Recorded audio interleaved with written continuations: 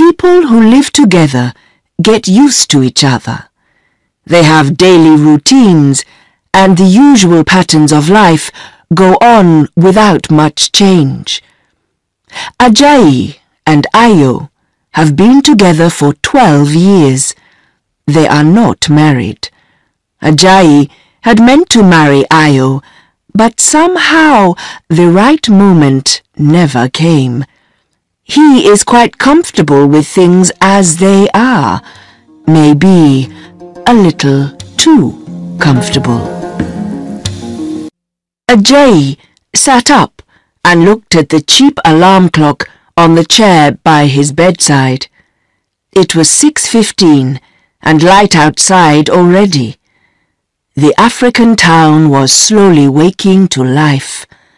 The night watchmen, hurriedly shaking themselves out of sleep, were busily banging the locks of shops and houses to prove to their employers that they were at work.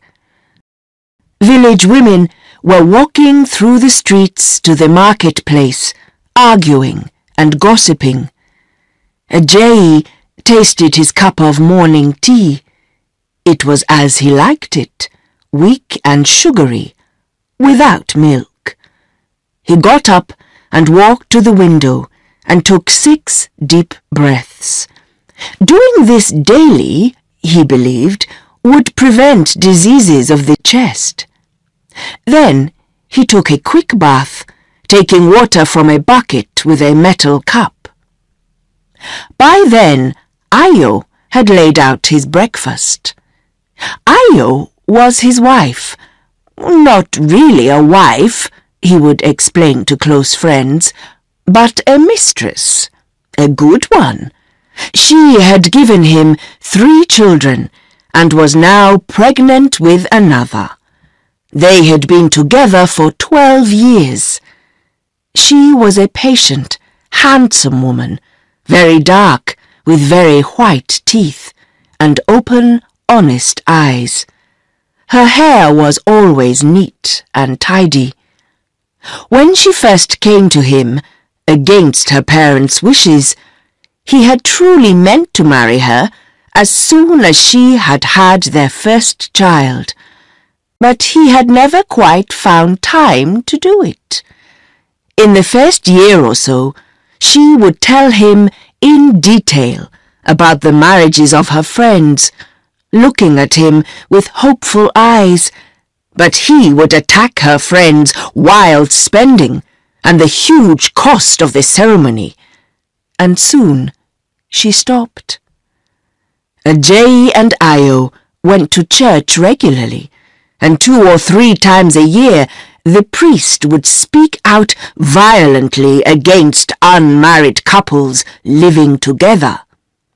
Then their friends would feel sorry for them, and the men would say that the church should keep out of people's private lives.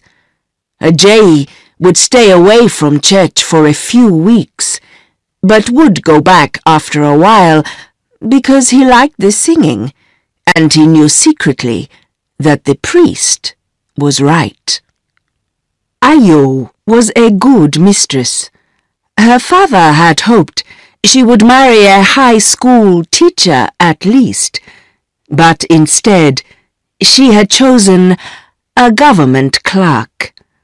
But Ayo loved Ajayi and was happy in her own slow, private way.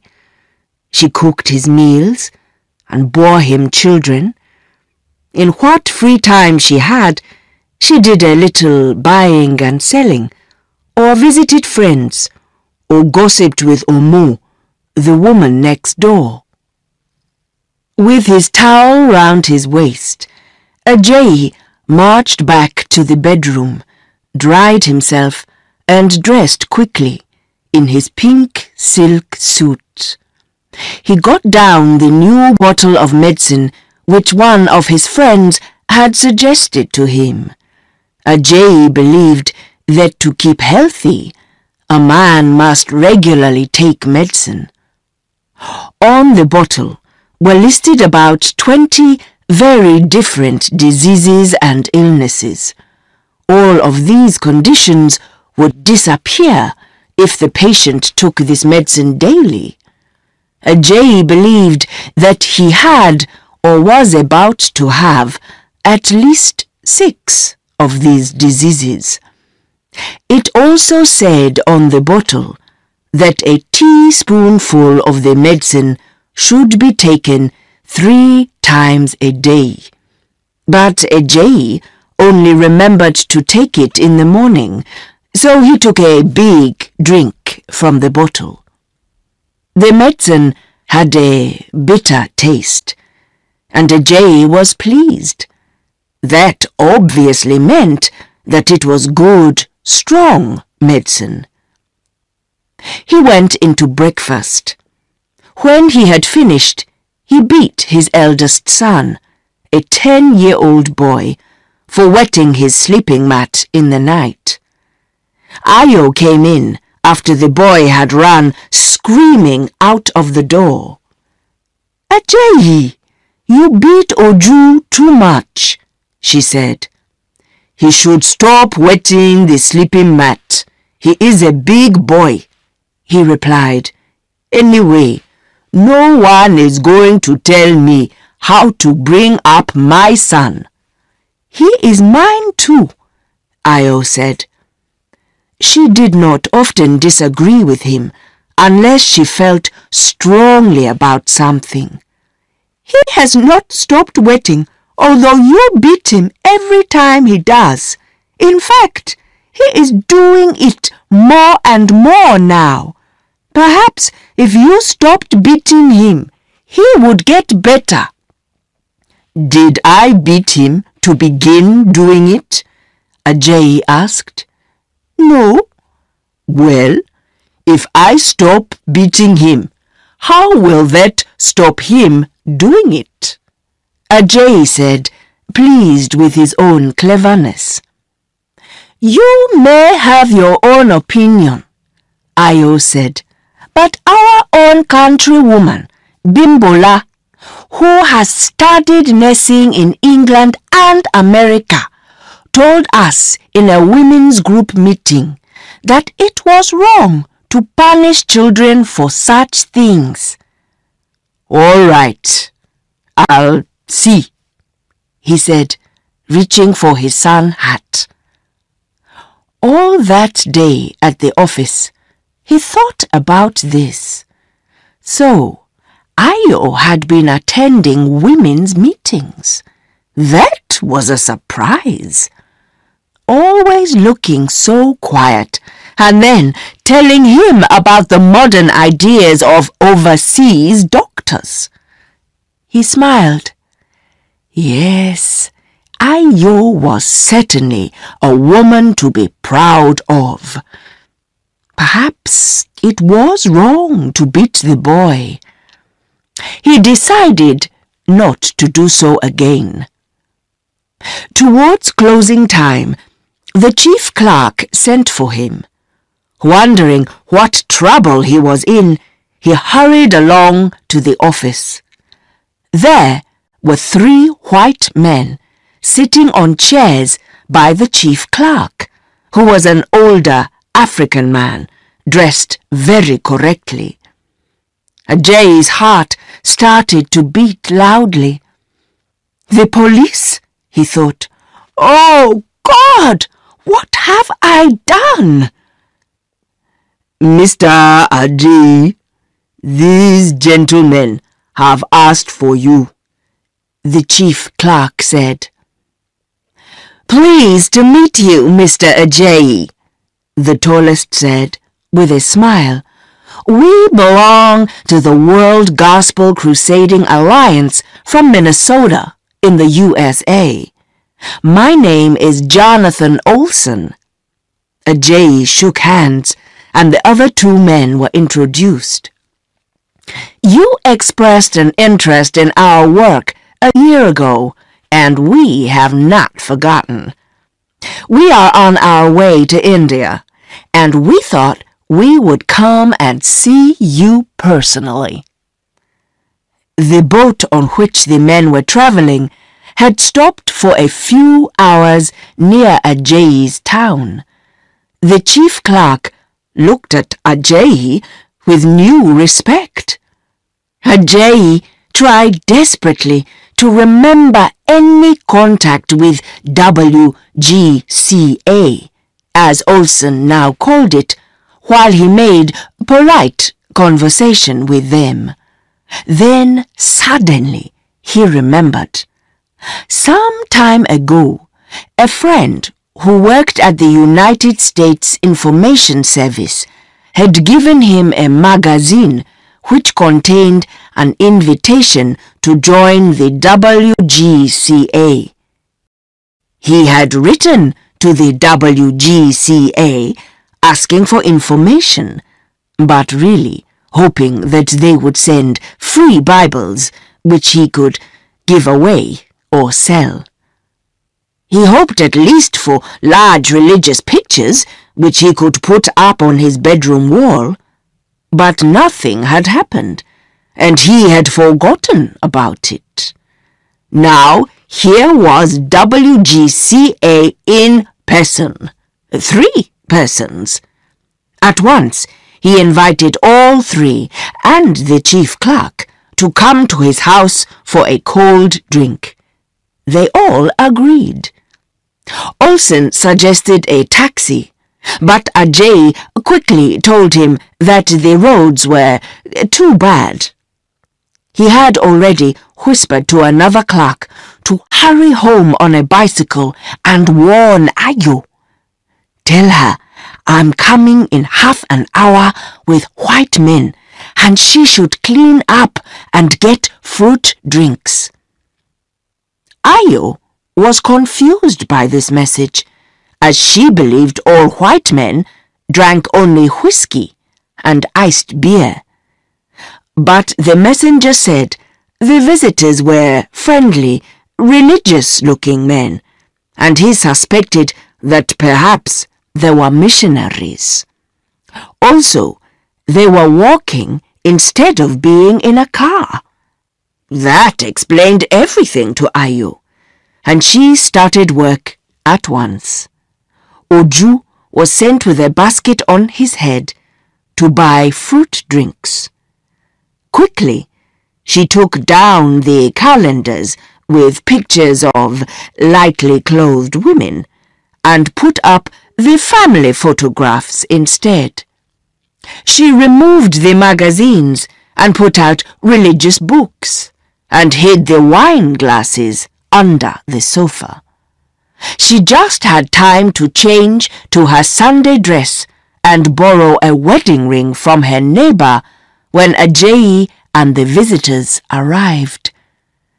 The chief clerk was rather surprised at the change in the room, which he had visited before, and in Ayo's dress and ring, but he hid his feelings. Ayo was introduced and made a little conversation in English. This pleased Ajay greatly. The children, too, had been changed into Sunday suits, faces washed and hair brushed. Olsen was delighted and took photographs for the WGCA magazine. Ayo served drinks and then left the room, leaving the men to discuss serious matters. Olsen began to talk enthusiastically about Ajay's future as a missionary. The visit went well, and soon the missionaries left to catch their boat. Ajay had been saved from a life as a missionary by the chief clerk, who explained that it was against the rules for government workers. Ajay could even be sent to prison, he said. The missionaries were saddened, but not surprised by this news. The next day, Ajay took the chief clerk a carefully wrapped bottle of beer as a present for his help with the visitors. They discussed happily the friendliness and interest the white men had shown. This visit and Ayo's protest about the beating made Ajayi very thoughtful for a week. He decided to marry Ayo. Another reason was the photo that Olsen had taken for his magazine. In some strange way, Ajayi felt he and Ayo should marry, as millions of Americans would see their picture as one God-loving and happy African family. He told Ayo about his marriage intentions one evening after a particularly good meal. Ayo at once became worried about him. "Was he ill?" she asked. "Was there anything wrong at the office?" "No," he answered. "There was nothing wrong with wanting to get married, was there? Or was she thinking of marrying somebody else?" Ayo laughed. "As you like," she said. "Let us get married, but do not say I made you do it." They discussed the wedding that night. Ajayi wanted Ayo to have a traditional white wedding dress with a veil and flowers, but Ayo decided, sadly, that it was not right for a mother of 3 to wear white at her wedding. They agreed on grey. Ayo particularly wanted a corset because she did not want to look too huge. Ajayi gave in on this. But there would be no holiday after the wedding. He said they could not afford it, and one bed was as good as another. Ayo gave in on that, but they agreed on a church wedding. That evening, Ajayi, excited by the idea and the talk about the wedding, pulled Ayo to him as they lay in bed. "No," said Ayo shyly, pushing him back gently. "You mustn't. Wait until after the marriage." "Why?" said Ajayi, rather surprised, but obedient. "Because it will not be right," Ayo replied seriously. When Ayo's father heard of the coming marriage, he made Ayo move herself and everything she owned back to his house. The children were sent to Ayo's married sister. Most of Ajayi's family welcomed the idea, except his sister, who was worried that Ayo would become more important in the family than she was. She advised Ajayi to ask a soothsayer to look into the future.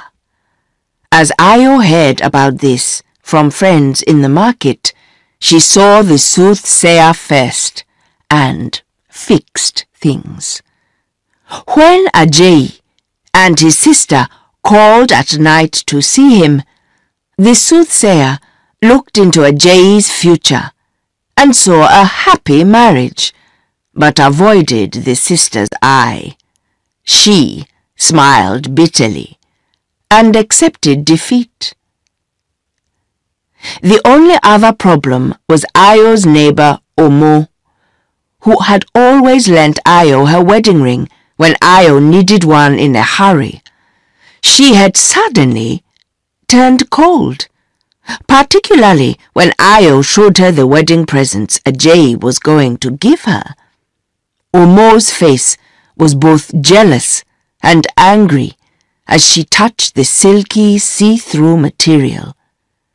"Do you mean you are going to wear these?" she asked. "Yes," Ayo replied simply. "But my sister," she protested, "suppose you had an accident and all those doctors lifted your clothes in hospital. They will see everything through these." "I never have accidents," Ayo answered, and added, "Ajayi says all the Hollywood cinema women wear these."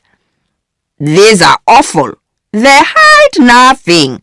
You should be ashamed to wear them, the jealous girl said, pushing them angrily back over the wall to Ayo. Why should I want to hide anything from my husband when we are married? Ayo said, winning the argument and moving happily back to her own kitchen. The arrangements had to be made quickly, since time and the tightness of the corset were both against them. Ajay missed his normal life, particularly his morning cup of tea. He borrowed a lot of money to pay for the music, the food, and the dresses that Ayo and her sisters would wear on the wedding day. The day before the wedding, Ajay's uncle and other relations took a Bible and a ring to Ayo's father. They took with them 2 small girls carrying on their heads large gourds, which contained things like pins, small coins, fruit, and nuts. These were traditional gifts to the bride from the bridegroom, so that in future arguments, Ayo could not say, "This terrible man has given me neither a pin nor a coin since we got married." On arrival at Ayo's father's house, the small group passed it first, pretending to be uncertain, then returned to it. Ajay's uncle then knocked several times. Voices from inside asked for his name, the name of his family, and his reason for coming. He told them. Half an hour of discussion and argument followed. Was Ajay's family good enough? Ajay himself was waiting at home, but his relations enjoyed the argument and pretended to be frightened.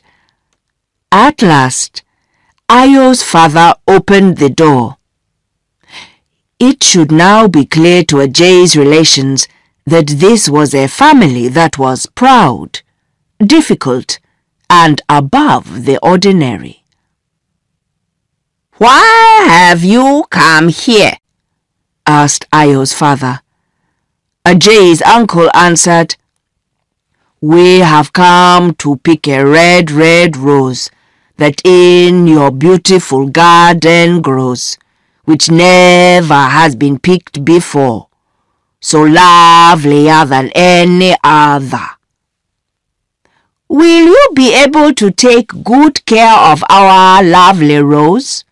asked another relation. Ajay's family replied, "Such good care shall we take of your rose, that many others will grow from it." They were finally allowed into the house. Drinks were served, the gifts were accepted, and others given.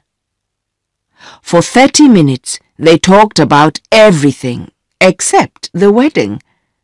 All through this, Ayo and her sisters and some other young women were kept hidden in a bedroom. Finally, Ayo's father asked what brought Ajay's family to his house. "We have heard of a beautiful, obedient woman known as Ayo," said Ajay's uncle. "We ask for her as a wife for Ajay." Ayo's father opened the bedroom door and brought out Ayo's sister. "Is this the one?" he asked. Ajay's relations looked at her carefully. "No, this one is too short to be Ayo." Then a cousin was brought out. "Is this the right woman?" "No, this one is too fat." About 10 women were brought out, but none was the right one. "It was a good thing we asked to see her," said Ajay's uncle, turning to his relations, "or we could get the wrong woman." The relations agreed. "All right," said Ayo's father. "Don't be impatient. I wanted to be sure that you knew who you wanted." With tears in his eyes, he called Ayo out from the bedroom, kissed her, and showed her to Ajay's family. "Is this the girl you want?" he asked. "This is the very one," Ajay's uncle replied with joy. "Hip, hip, hooray!" everyone shouted, dancing in a circle round Ayo as the music started. And as she stood in the center, a woman in her mid-30s with slightly grey hair, in a ceremony that she had often seen but had stopped dreaming of for herself, Ayo cried with joy, and her unborn child moved inside her for the first time. The next morning, the women of her family helped her to wash and dress. Her father gave her away at the marriage ceremony in church, a quiet wedding with about 60 people present. Afterwards, they went to Ayo's family home for the wedding meal. At the door, one of Ayo's old aunts met them and gave them a glass of water to drink from. First Ajay, then Ayo. "Do not be too friendly with other women," she told Ayo, "because they will steal your husband. Live peaceably together and do not let the sun go down on an argument between you. And you, Ajay, remember that a wife can be just as exciting as a mistress. And do not use violence against our daughter, who is now your wife." By now, everyone had arrived, and they went into the house for the European part of the ceremony. The wedding cake, which Ayo had made, was cut, and then Ajay left for his own family home. Later, he returned for Ayo. The women cried as they said goodbye to her. "When it comes to the true work of a woman having children, nobody can say that you are not enthusiastic," said Ayo's mother through her tears. Ajay and Ayo visited various relations on both sides of the family, and at last they were home. Ayo seemed different in Ajay's eyes. He had never really looked at her carefully before. Now he saw her proud head, her long neck, her handsome shoulders, and he held her to him lovingly. The next morning, as his alarm clock went off, he reached for his morning cup of tea. It was not there. He sat up quickly and looked. Nothing. He listened for Ayo's footsteps outside in the kitchen. Nothing. He turned to look beside him. Ayo was there. She must be ill, he thought. All that excitement yesterday. "Ayo, Ayo," he cried. "Are you ill?"